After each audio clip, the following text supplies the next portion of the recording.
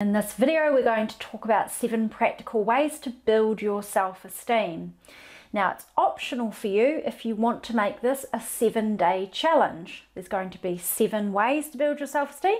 You can practice one way per day, make it a 7-day challenge. Knowledge is great, but action is vital. We need to put into practice these things because you don't build your self-esteem from hearing a great idea. You build it in action. It's an action word.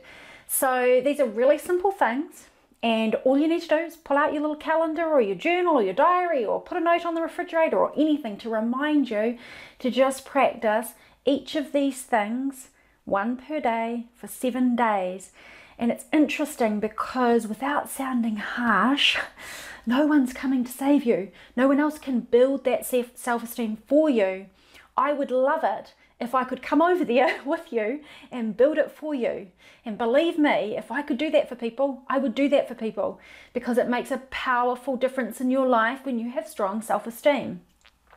But the point of your life journey is to build it for yourself, is to break through and know that you can claim it for yourself and step into a new paradigm, a new relationship with yourself, a new mental frame of reference. Because your self-esteem is your own perspective and mental frame of reference about your value and your worth, which gives you a sense of self-assurance and gives you a level of satisfaction with yourself and a level of confidence. So we want to be able to build that in action. Now, we're going to dive in. You can pause and take notes if you want to. So we'll start with way number 1 for day number 1 of your 7-day challenge. The first way is to consistently interrupt self-defeating dialogue. As much as other people's words can harm us and can actually have harmed our self-esteem and the development of our self-esteem from when we were young through, our childhood years, our teen years and relationships with others, and it's a very real way that our self-esteem gets dented. What's more harmful is the self-defeating dialogue that runs inside our own minds. So to build your self-esteem is to interrupt that which counters your self-esteem. The statements that say you are not something enough. The statements that tell you that you don't have worth or you don't have value or you can't do X, Y, Z. Those thoughts lead you nowhere but into dented self-esteem, pain and suffering.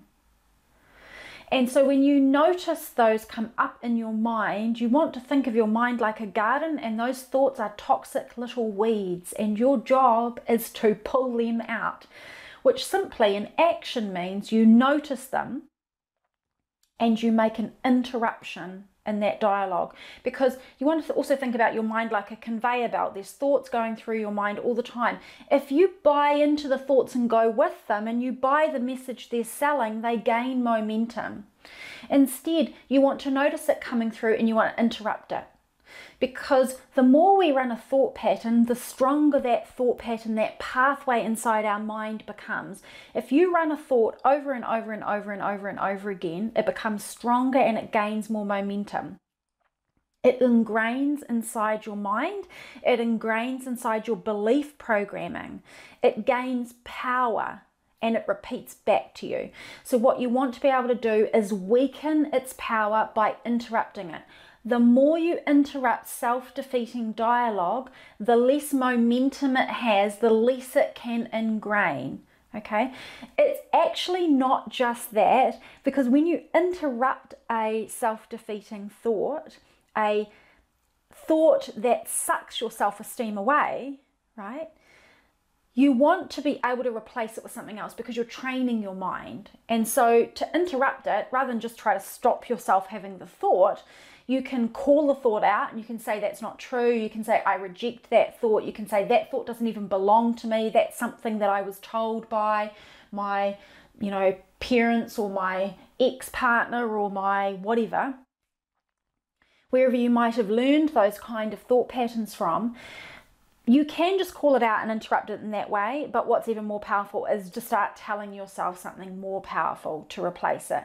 So you notice it, you say, that doesn't help me at all, not true, not helpful, I reject that, and then you redirect to any thought, any new seed to plant within your mind that will help your self-esteem, and you will know what that is, because it's what you feel you need to hear, you wish you could hear, you wish you believed, you wish other people would tell you about your worth, your value, your capability, your inherent self. And while we're on that point, before we move on to way 2, day 2, you weren't born with sucky self-esteem. No, no, no. When you were born, you thought the sun shined out of your face. You were just like there, hey guys, I'm a baby, I'm amazing, I'm beautiful, feed me, hold me, love me, cuddle me, give me what I want. So if you were born like that, what happened? And the answer is, 2 things happened. Number 1, other people told you things that dented your self-esteem and you believed them. Way 2, you had experiences and perhaps things happened to you, or you did things and you made up your mind about what that meant. And the story, the interpretation, the narrative your mind created dented your self-esteem. And when you combine all of that in this human experience, it's no wonder people end up with rocky self-esteem, right?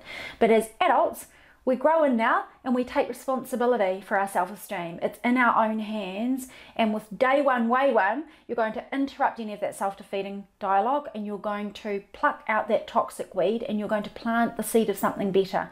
Anything at all that will make you feel better about yourself. And to be honest, when you first start out, it doesn't feel very real when you interrupt and you say, I reject that, that doesn't belong to me, that's not true. You may have things in your mind that say, well, actually, I'm not sure, I kind of do believe that. Or you're planting the seed of something better and you're like, I don't really know if I believe that yet. That's because the old paradigm has got a grip on you. And we're not just doing 1 day, 1 way, we're doing 7 days, 7 ways, right? And it has a compounding effect. So you want to be consistent and repetitive and stick at it. And when you interrupt those thoughts and you plant the seed of something better, you want to say it like you mean it. When those sucky thoughts that come up that want to derail your self-esteem, you want to say, I reject that. Absolutely, categorically, I reject that and I won't have it anymore. You want to say it like you mean it and bring some power to it. So that is day 1, interrupting self-defeating dialogue. So let's move on to day 2, way 2, where you're going to spend an entire day acknowledging your qualities. We spend way too much time looking at all the things we're not, and not nearly enough time looking at all the things that we are. There is a pitfall in the personal growth industry. And the pitfall is this: you are messaged in a way that would have you focus on your faults because you want to grow out of your faults. And so necessarily to be in personal growth means to see what isn't working, see the dirt so you can clean it up, see the faults so you can work on them, see the weaknesses so you can strengthen yourself, see the trauma so you can heal it, right? See the limiting beliefs so you can create a new paradigm for yourself. Very, very beautiful and essential. But the challenge is if you go too heavily into it for too long and you don't adequately balance it with gratitude and self-appreciation and powerful affirmations, which are literally just statements of truth that train your mind, then you can get out of kilter and it can harm your self-esteem. Like you try to kick some habits because you're doing some personal growth and then you don't manage to kick the habits. Now you feel bad about yourself. Now you're like, oh, I'm not good enough to do that, I'm not capable. Or you set a goal, you don't achieve it straight away, or it takes a long time. Now you think you're not good enough to do it. Now you think you're not useful, or you're not capable, or you're not whatever. You dent your self-esteem. So it's really important to spend time acknowledging your qualities. And for a lot of us, we've grown up in a culture that says it's egoic to praise yourself. It is not egoic to praise yourself. It is essential for your self-esteem that you praise yourself and you praise yourself regularly. It is particularly important that you double down on this business if you don't have people around you that are praising you. If you're lucky enough to have amazing parents, grandparents, siblings, partner, children, friends that praise you, then that's amazing, because you're getting acknowledgement of your qualities from other people, but that's not enough on its own. It has to come from you as well. But if you don't have people like that around you yet, then your job is to double down on the praise of self, because the more you do that, the more your whole energy changes, the more you will bring into your life people that also see that, say that, remind you of it. So I want you to spend an entire day in the 7-day challenge acknowledging your qualities. I want you to say it to yourself. I want you to journal about it.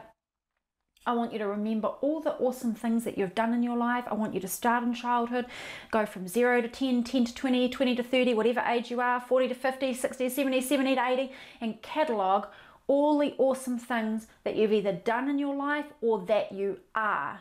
The traits that you have, the personal qualities, the personality qualities, your strengths. And if you struggle to know what your qualities are, not just things you've done and achieved, that's one way, but the other part of it, the big part of it, is your qualities, the inherent part of who you are. Go and ask someone you love and say to them, I'm doing this thing, it's this really awesome self-esteem building challenge, and I need to praise myself about my qualities for an entire day, and I'm struggling to see what my qualities are. You know me, can you tell me what you think my qualities, good traits, personality, strengths, etc. are? And then listen up and listen closely, because the people that love you can see you in a way that you don't see yourself sometimes. If you've got low self-esteem, you will really benefit from hearing it from someone that cares about you. They will see you differently. But the proviso to this is, do not ask anyone unless they truly are safe, trustworthy, and love you unconditionally. Because right now, in the middle of our 7-day challenge, we don't need any negative Nellies coming along and offloading onto you their issues, right? So we want only people that are clear, conscious, a little enlightened, and extremely loving to answer that question for us. And then you want to lock your mind onto it all day long. So you do whatever you need to do. You can every hour write down one thing. You can put a reminder on your phone to have a dialogue with yourself about everything that you love about yourself, your qualities. You are in self-appreciation for an entire day. Now, can you see, day 1, you were interrupting self-defeating thoughts. Day 2, you're building on it and you're appreciating yourself. These things have a compounding effect and they go together like a recipe. Okay. Way 3, day 3, we're going to do state change during your down moments. Now, what does that mean? If you're feeling down on yourself, you're not feeling good self-esteem, you're feeling self-conscious, you're feeling a little bit of social anxiety, you're doubting whether you can do something, and you notice there's this shadowy, echoey, icky, sucky self-esteem thing going on, you want to instantly change your state. And what we mean by this is move your body, interrupt this whole energy and this mesmerizing moment that you're caught in. Move your body, change your posture, change your facial expression, do anything that will snap you out of the state that you go into. Because when we get into our narrative about ourselves and it's negative, I call it the mesmerizing hypnotic story, and we kind of get lost in it, and we need to snap ourselves out of that funk. And the best way is to use your physical body. So star jumps on the spot, jump on the spot, put some music on and dance to it. Smile. It's really hard to stay in a low state when you start smiling, right? You force yourself to smile. Put your shoulders back, put your chin up, open your eyes more brightly. You're doing things to change your state, change your physiology. That supports you to break patterns, okay?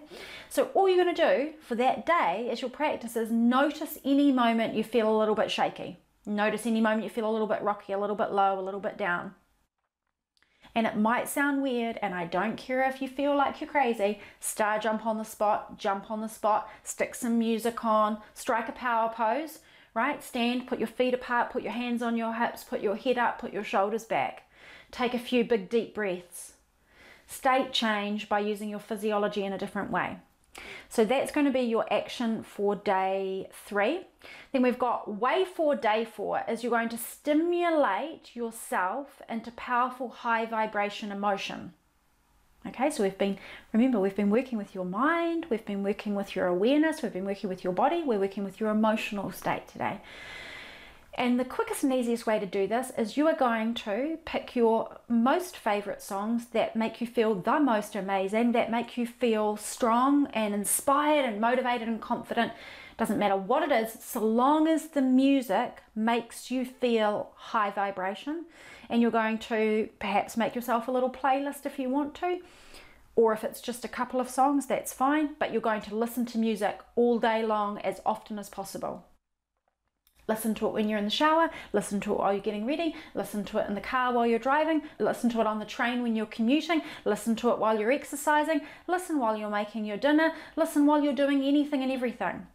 You're going to constantly stimulate yourself into high vibration emotions. Music is one of the simplest, most powerful ways to shift your emotional state. Music is sound, and sound has vibration. You are energy, you have vibration. When the two things interact, something changes within you. You know it because you can listen to music and it instantly makes you feel sad or melancholy. You can listen to music and it instantly makes you feel excited and inspired.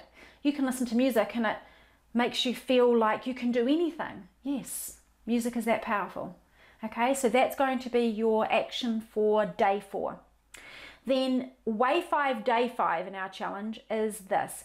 Act as if. What that means is act as if you are the person who has the self-esteem that you want. Ask yourself, if I had the kind of unshakable, awesome, strong self-esteem that I really desire, what would I be doing? What would I do differently? Who would I be being? How would I be behaving? What kinds of tasks would I be doing? What kind of goals would I be taking action on? What kind of words would I be saying? And your job for today is to act that way. I don't care if you do one thing or you do 100 things on this day of the challenge that act as if, but you've got to do at least one. And to be honest, if you really want self-esteem, make it one thing an hour, right? Go big or go home. So make a list of the things that you think you would probably be doing, saying, working on if you had self-esteem that was like, really rocking it, and then behave that way. You can act your way into confidence. You can act your way into self-esteem. You can act your way into courage. You can act your way into almost anything. So we are working with your beliefs, your thoughts, your emotions, your body, your action taking. All of these things are part of your equation for creation of your life. So we're coming at it from all different angles. So now we're going to move on to way 6, day 6. So in day 6, you're going to practice a new narrative. In your old paradigm, which had low self-esteem or shaky self-esteem or self-esteem that got you so far, but you want to go to new heights, so you need to elevate it, you had a particular story. And you had a story about yourself, and that story was, I'm this, I'm that, I'm not this, I can, I can't. It's a whole selection of your beliefs, and you fully buy into it, that it's your reality, and it plays in your mind whether you realize it or not. Your job for today is to run a completely new narrative, a set of statements and self-talk that are nothing but self-esteem boosting, powerful, and that will compound upon all the preceding days to help build up your self-esteem. So you might want to sit down at the beginning of the day and make a list of what those statements are. If you've been thinking, I'm not sure if I'm really that worthy of what I want or deserving, or I'm not really sure of my value, or I feel like I'm not really that capable, or I'm not good enough, no more. Just no more. You need to become intolerant of this conversation inside of yourself. You were born for so much more than this. I want you to say no more, and I want you to make a list. I'm worthy, I'm valuable, I'm deserving, I'm capable, I'm unstoppable, I believe in myself, I love myself, I accept myself. Whatever it is that you need to hear, but there is no day off when you want to be letting yourself slip and having that old negative conversation with yourself. You want to step into a new paradigm, and it's going to take consistent, repetitive messaging from you to yourself, from your awareness to your mind. Your mind is listening to you. Your cells of your body are listening to you. What are you saying to yourself? Get on with it and be powerful. No one's coming to save you. You have to save yourself, and you were born with everything you need to do that. So that is your way 6, day 6, powerful new narrative about your worth, your capability, over and over and over again. And then finally, way 7, day 7. You are going to train your brain that you get what you give. You're going to train your brain that you get what you give. What I mean by this is this. You are going to go out into the world and you are going to boost the self-esteem of other people. Anyone that you encounter, your job is to treat them in a way that you see how valuable and worthy they are. You are going to say things to them that make them feel worthy and valuable. You're going to praise people. You're going to validate people. You're going to celebrate people.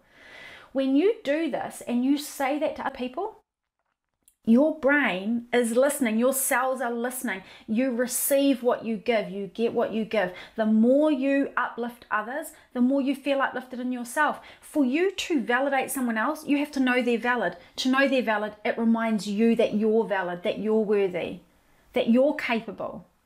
And there's so many other benefits to it. I can't even get started on it. The list is endless.